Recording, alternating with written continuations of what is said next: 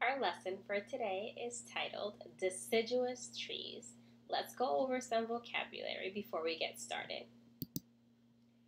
Bare, say bare. Bare means without any covering. Deciduous, say deciduous. Deciduous means losing leaves every year. Dormant, say dormant. Dormant means not active, asleep. Habitat, say habitat. Habitat is a place where an animal or plant lives that has food, water, and shelter. Our last word is sheds, say sheds. Sheds means drops, looses, or separates from something. I want you to take a minute and look at this picture and think about what you see.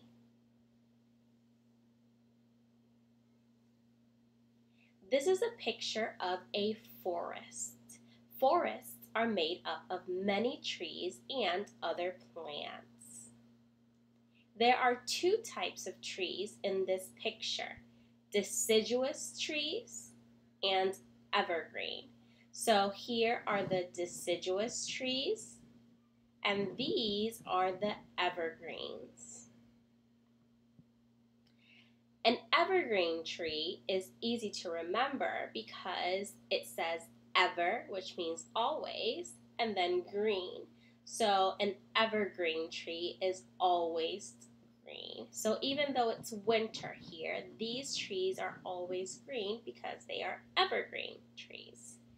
Deciduous means trees that lose or shed their leaves in the fall and grow them again in the spring. So since this is a picture of winter in the forest, we know these are the deciduous trees because they already lost their leaves. Those trees are bare. So today's main topic or main idea is deciduous trees. And I want you to listen carefully to find out what happens to deciduous trees throughout the year. There are many different kinds of plants in the world. Although each one is unique and special in its own way, most plants found on land are either deciduous or evergreen. Remember, a deciduous plant is one that loses its leaves. An evergreen plant is one that does not lose its leaves and is always green. This is a picture of an apple tree in the winter. An apple tree sheds its leaves every fall, so it is a deciduous tree. The word sheds means loses. Deciduous is a tricky word to say because it has four parts. Let's say the word together. Say deciduous. Now say deciduous. The four parts of the word deciduous can actually help you remember that deciduous trees change in the 4 seasons. Seasons happen in a cycle or circle over and over again. Spring, summer, fall, winter. Let's start with spring, when new things start growing. In the spring, the apple tree produces new leaves and apple blossoms or flowers. Remember Polly the honeybee? This is the time of year when she starts taking nectar from the inside of flowers. When she flies from flower to flower, she helps spread the pollen that is going to help the apples grow. In the summer, the apple tree grows many more green leaves. Apples begin to grow out of the blossoms. In the fall, the apples of the apple tree are fully grown and ready to pick. The leaves on the apple tree start to change to red and yellow, and then they fall off onto the ground. Over time, the leaves on the ground will break down into tiny pieces and become nutrients in the soil.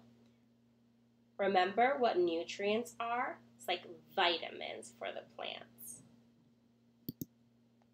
Here's the apple tree again in the winter. Remember, the seasons repeat in a cycle or circle over and over again every year.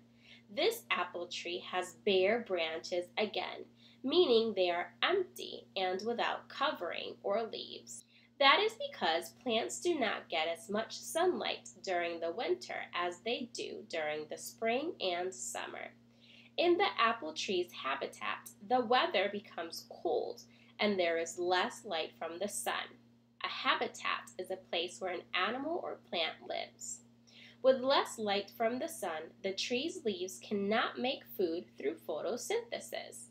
Because the apple tree cannot make food during the winter, it must conserve or save its energy. It does this by becoming dormant. So becoming dormant means to be asleep or not active. When the apple tree goes dormant, it stops making leaves, blossoms, and apples, and its branches become bare. This image shows an apple tree in all 4 seasons. Remember, the apple tree is a deciduous tree because it loses its leaves every year. In the spring, an apple tree is nice to look at with its white blossoms.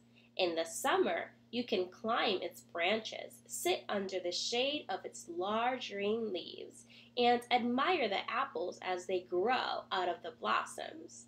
In the fall, you can pick the apple tree's fruit and watch its leaves change colors before falling off. In the winter, you can play in the snow under its bare branches. Although trees are special to us in many ways, it is important to remember that trees are also very important in nature. Trees, more than any other plants, help keep the air clean and safe to breathe, which you will learn more about later. They also provide food and homes for countless animals. So next time you see a big tree, wrap your arms around it and give it a big hug to show that you understand how important it is. So that's all we're going to learn today about deciduous trees. Go ahead and answer the questions.